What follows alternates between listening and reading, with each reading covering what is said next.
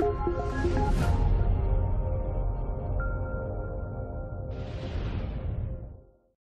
everyone, this is Ross here for XGR, and today we're taking a look at Dirt Rally 2.0. Going to check out some gameplay to start us out with, a bit of a rally stage and some rally cross. And we're going to come back to the main menu afterwards and check out everything else. Right, let's jump into it and check it out. 4, 3, 2, 1, go. 6 right, into 6 left, 30, 4 right, into slow, 5 left, and turn 3 right. Opens of a crest, 30, 4 left long of a crest. Opens 100 over jumps. Keep right of a jump, a tree, and keep left of a big jump, 30. Keep right of a crest, into 5 left. Into caution, 4 right, tightens, 3 of a crest. Into 6 left long. Opens of a crest, jump, 30, slow, 6 left long, opens 20, turn unseen, don't cut 1 right. Opens, tarmac, 50. Keep middle of a crest. Caution, keep right of a 30 to chicane, 1 left, 1 right, exit, 6 left, 300.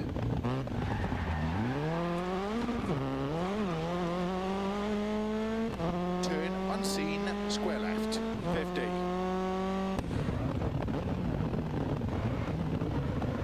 4 right long, opens, 80 over bumps. 4 left, opens of a crest. Into turn, 4 right, extra long, tightens 3. Into 4 left. 30. Cut, 5 left, into 5 right long, into 6 left, opens of a crest, 30, 4 left, tightens of a crest, into 5 right, 30, 5 left, 40, 4 left of a crest, 50, 6 right of a crest, into 6 left long, 100 over bumps, 6 right, extra, extra long, opens of a jump, 50,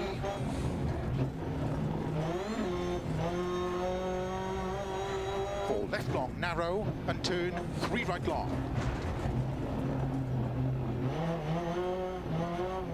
Opens of a crest, into 5 left long, tightens 4.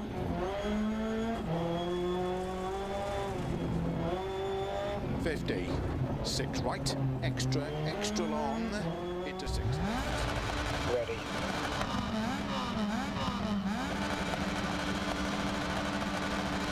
Go, go, go.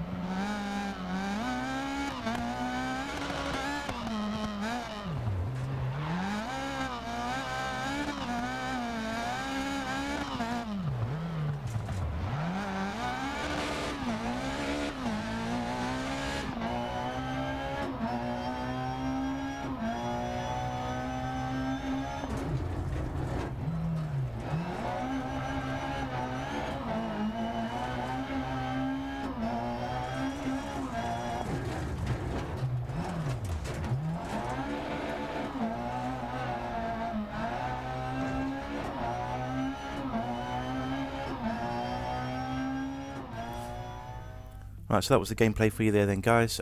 So on the main menu, you got My Team. This is your single player career, so you've got events. Right, so in here we've got careers for Rally and Rally Cross. You've also got challenges, dailies and weeklies. They're community ones there. Then you've also got AI challenges, daily and weekly. So yeah, you can see the vehicle that you need on the bottom left of the screen for each of those to enter and compete. You get one shot, I believe. Once you complete it, that's it. You have to wait till the timer runs out. You see there's 12 minutes left on these two before they change. You also manage your garage as well from My Team. So in here, so you got your available cars. Obviously, if one's in an event, as you can see there, I'm using that in the Rally Cross. We can't use it for anything else until it's free to use again. You can purchase vehicles. You've got new and used. That's what I'll do then, is I'll just scroll through so you can see all the cars available.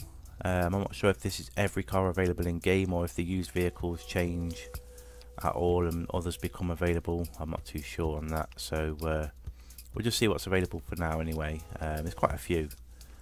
We just scroll through, so you got your Rally GTs here, look, and your Super 1000s, your cross carts, into RX2 and supercars.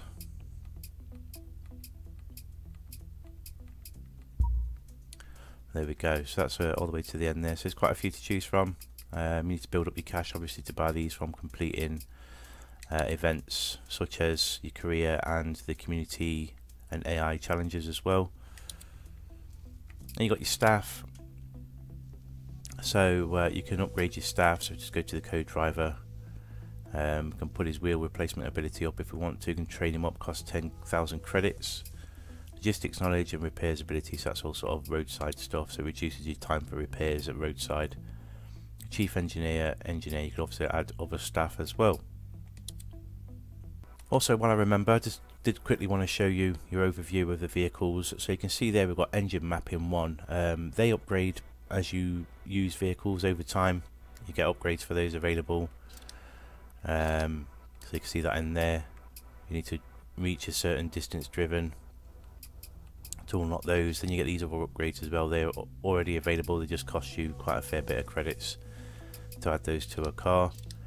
Repairs are across the board as well, so if you damage a car in Korea and then want to use it, say in free play or online, if it stays damaged then you have to fix it elsewhere. So sort of realistic in that sense, that if you're using a vehicle for something and it gets damaged, that damage, and as I said earlier on, that Opel Corsa that we've got there, I can't use it in anything else because it's in my single player career at the minute.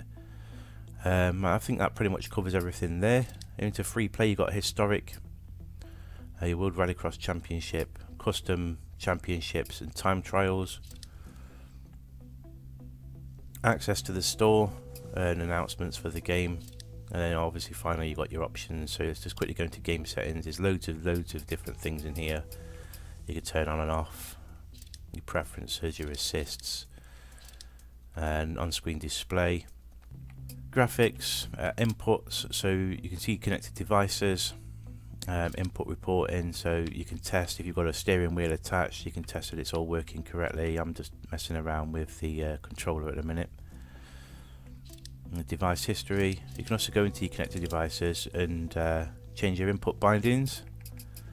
Advanced settings, so you can do all your dead zones, etc., and change your vibration and feedback as well, so it's quite in depth with that. Audio settings, again all sliders for that sort of stuff. And your profile, obviously you create your profile at the beginning of the game.